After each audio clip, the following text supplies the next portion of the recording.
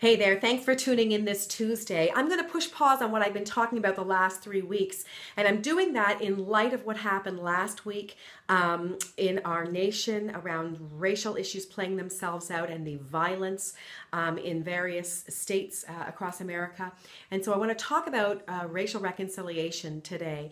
And I want you also, if you can, check out Nancy Hicks Live, my Facebook. I'd love for you to engage there. On Sunday morning, I posted an apology around this very issue, so check that out as well. John Perkins uses an analogy, and John Perkins is a activist and a speaker, teacher, and an author, phenomenal man, and racial reconciliation is his thing. He uses an analogy that has been so helpful for me in just understanding why there's such tension in races in America. And so he uses this analogy, and this is it.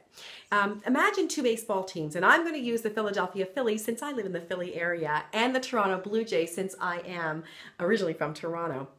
Imagine the Phillies and the Blue Jays playing each other, and the Blue Jays are cheating. The whole time they're cheating. They're using pine tar, they're using modified equipment, they're using performance drugs, and you know what? The Phillies know it. And there's this cheating that's happening habitually throughout the course of the innings. And so by around 7th inning, the score's ridiculously high for the Toronto Blue Jays, like 27 to maybe 2 for the Phillies. And the Phillies have been frustrated the whole time, and finally by 7th inning they say, enough, we're done, this is not fair. And so finally the Blue Jays say, you know what, you're right, you guys caught us, you're right, we're sorry, okay, we haven't been playing nice, but let's continue playing, except that they've had such an advantage, and they're going to continue playing with the score still being 27 to 2. They've had this advantage all along. And they want to continue to play the game, but there's a problem. And that, I think, really sums up for me, and John Perkins said, I use that analogy, sums up for me why there's such tension around racism in America. And so I wanted to just say to you that 2 Corinthians 5, 18 and 19, the Apostle Paul says, if you are reconciled to God through Christ, you then, if you call yourself a Christian, self-identify as a Christian, you then have been given the ministry of reconciliation. That is to reconcile people, to love people to Christ, to be reconciled to God through Christ, and then to minister to all humanity to be reconciled to one another.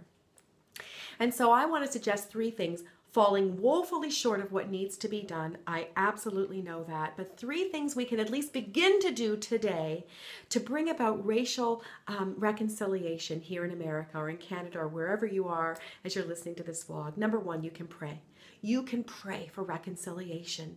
Pray that people would be reconciled to God and would be reconciled to one another, especially around these racial tensions.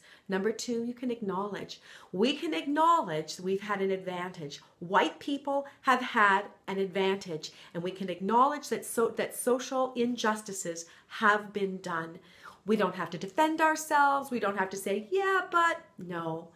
We have absolutely been playing unfair for years. And number 3, we can listen. We can do a better job listening to the woes, listening to the cries, listening to the stories, and not defending ourselves and not reacting, but listening. So we can pray, we can acknowledge, and we can listen. And again, that doesn't come anywhere close to all that needs to be done, but it's a starting point. God bless you as you really engage, because of who God is, in reconciliation. God bless you. Thank you.